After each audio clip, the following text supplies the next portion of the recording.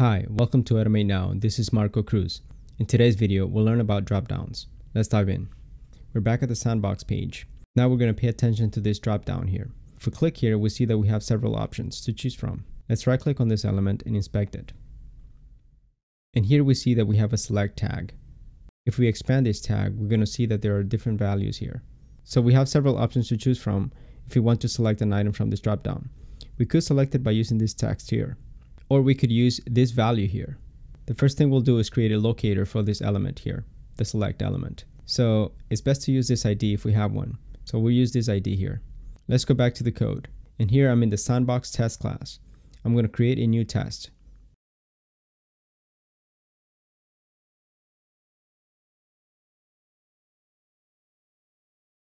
Selenium offers a special class called select when we're working with dropdowns. So in this case, I'm just going to assume that I already have a method that I can call.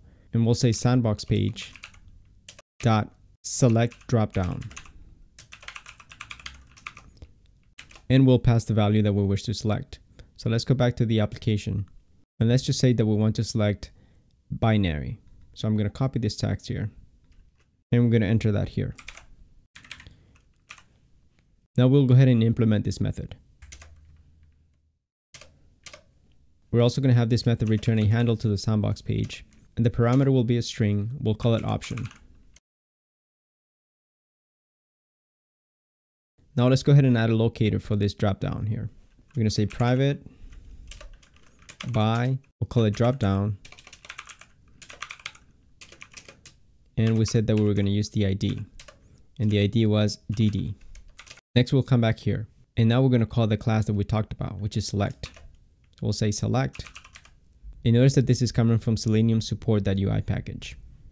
And we'll call this ddown is equal to new select.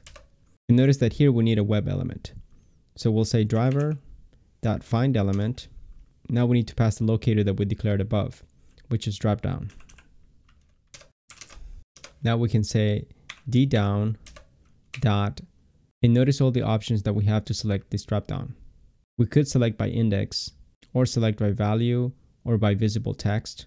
Since we're using the visible text, we'll select this option. And now we'll pass in option. And that's all it takes to select this dropdown. Now we'll go ahead and add a Java doc here.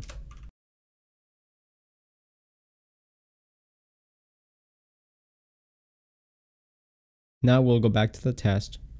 And once it is selected, we need to verify it. So we'll use an assert equals,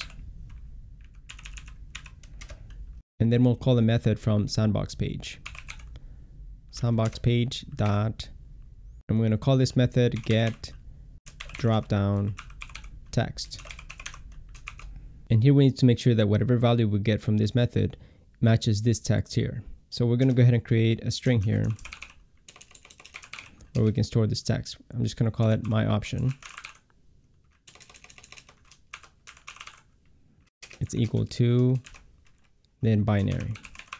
Now we can just replace this text with this variable, and here we can say comma and the variable name. The error message will be dropdown option not selected. Now we need to implement this method here. This is going to return a string.